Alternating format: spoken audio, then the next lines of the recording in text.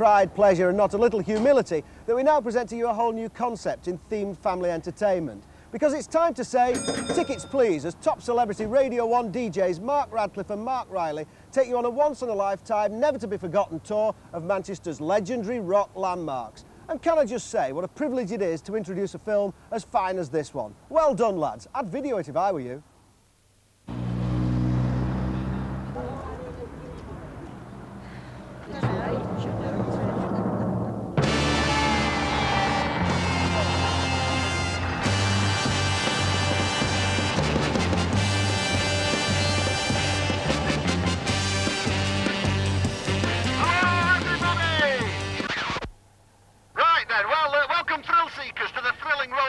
Experience that is Radcliffe and Riley's rock and roll tour of Manchester, Rock City tour thing. And today we will be visiting some of the great rock landmarks of Manchester, culminating with a once-in-a-lifetime opportunity to have afternoon tea with the notorious Gallagher brothers of Benny! Yes! Hey, but remember that price of ticket does not include price of crumpet.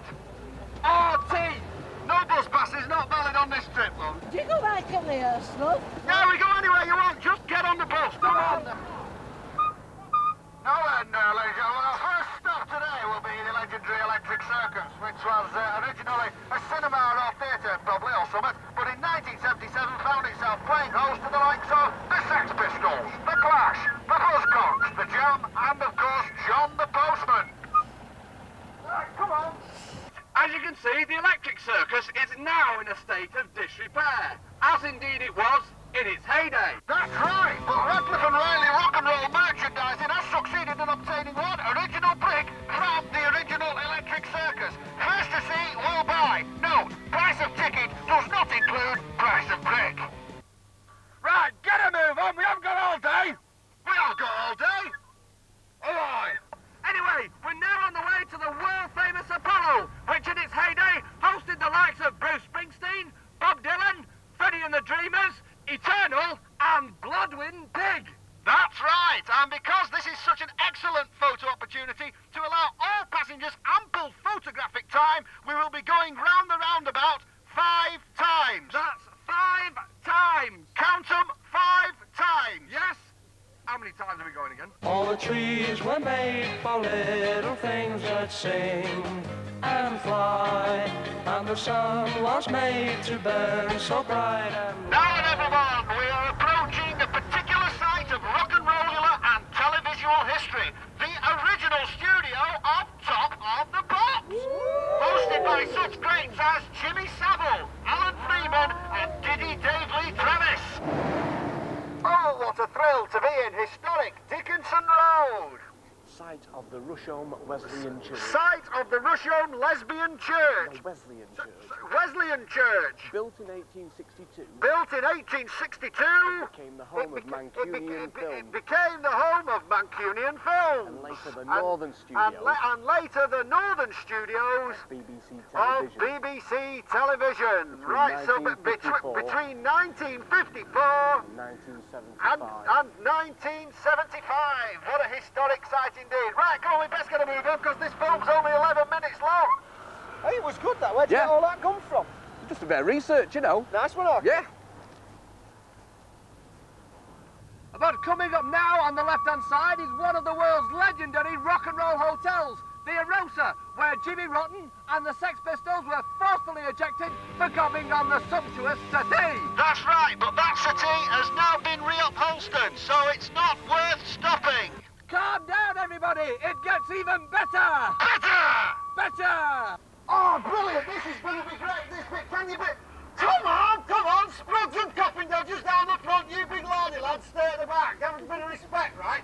We now find ourselves at a building which is not in a state of disrepair, which is something of a novelty for this tour. Although, if you notice, the gable end is in dire need of extensive repointing. Just up there, I'm sure you've noticed that already. But it was in this humble first-floor suburban flat that Factory Records was born and would play home to such great Manchester bands as Joy Division, A Certain Ratio, Durutti Column and Crispy Ambulance. But it was also in this humble suburban first-floor flat that New Order's bass player, Peter Hookie Hookie developed his distinctive low-slung bass technique. And hark, I do not Adam and believe it. What is that, what I am hearing now?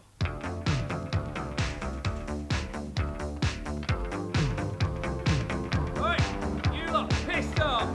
Calm down, everybody. It gets even better. And don't forget, afternoon tea with the notorious Gallagher brothers of Burnage is looming large. Oh, yes, I cannot wait. But next stop, Adrenaline Junkies, Keppel Road in Chorlton. Home in the 50s and 60s to the famous BG family. And remember, do not leave any valuables on the bus when we get off. No, because we'll nick them. All right, Anyway, yeah, what number Keppel Road is it, the Bee Gees' What? house? What number? Keppel Road, what is it? I haven't a clue, mate. I thought you were looking it up. Oh, no, I forgot. Sorry, mate. What we're gonna, I'll be all right. We'll busk it. we'll just busk it. They'll never know, will No, they? come on. Come on. Whoa, whoa, whoa, whoa, whoa, whoa, hang on, wait there, hold your horses.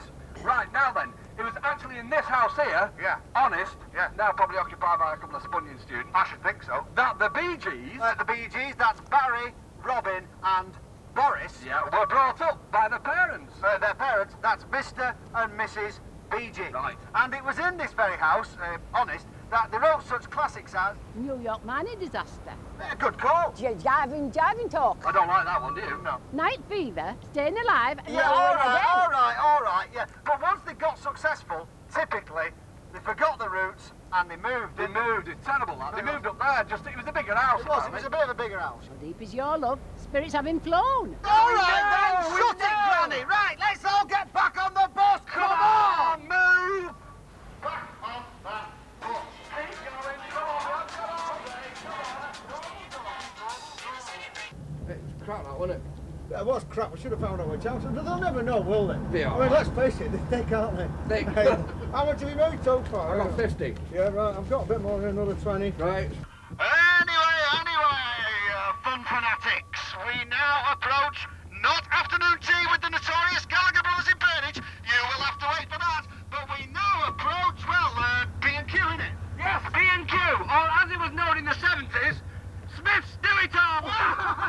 No, only joking. Yeah. No, it was a hard rock, wasn't it? What, was it? Yeah. What, you sure? Yeah, rock venue. Right, trendy concert venue of yesteryear, the Manchester Hard Rock. You lucky bleeders, we are going inside, but please remember, price of ticket does not include, I repeat, does not include price of fancy or DIY goods. Have you got that, you thick lot?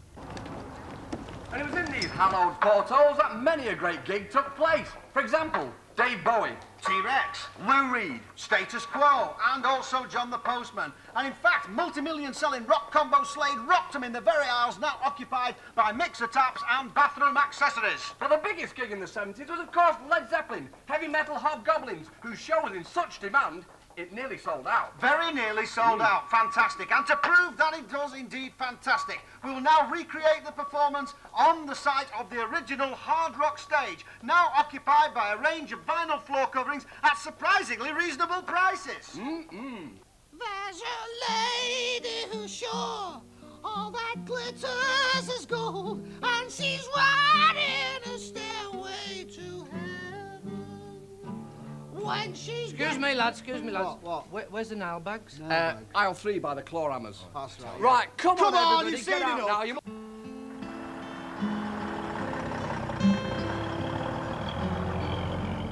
Right, did you all enjoy that? Never mind. Coming up very shortly, afternoon tea with the infamous Gallagher brothers of Burnage. Yes, but next, a site of such importance, we are going to use over £5 worth of petrol getting there. And remember, price of ticket does not include price of fuel. Only joking. Oh, good joke that. But since it's such a long way away, at this point, we're going to have to speed the film up. So hold on.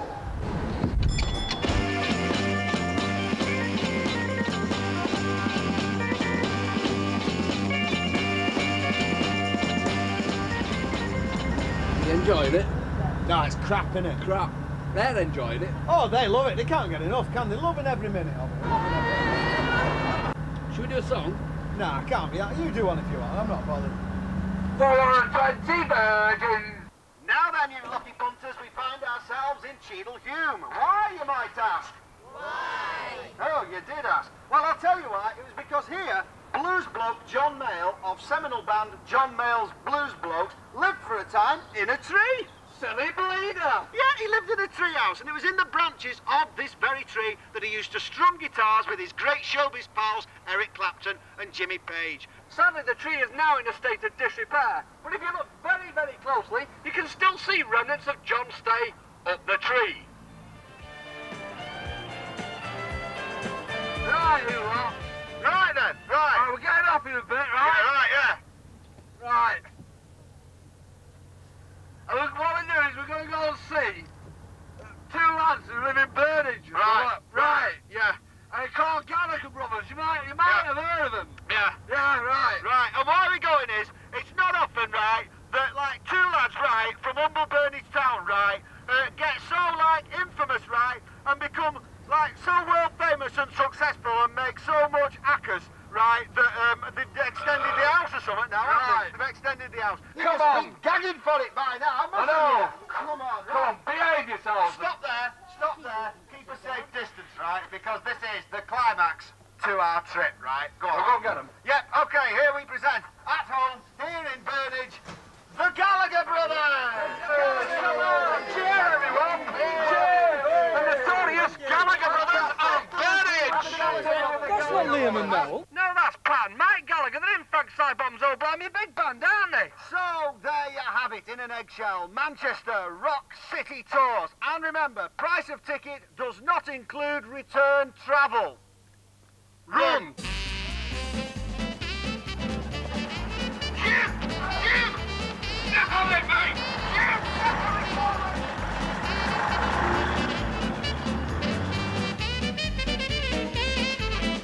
Oh, top flight comedy there. Move over Benny Hill. Well, Benny Hill's dead, but you get me drift. On next week's programme, we celebrate the start of the new soccer season with a profile of the North West's leading football philosopher king, Neil Ruddock. Only joking, Eric Cantona. Plus, we look back to the golden age of Northern Soul. Until then, Mr. Boone, play that tune.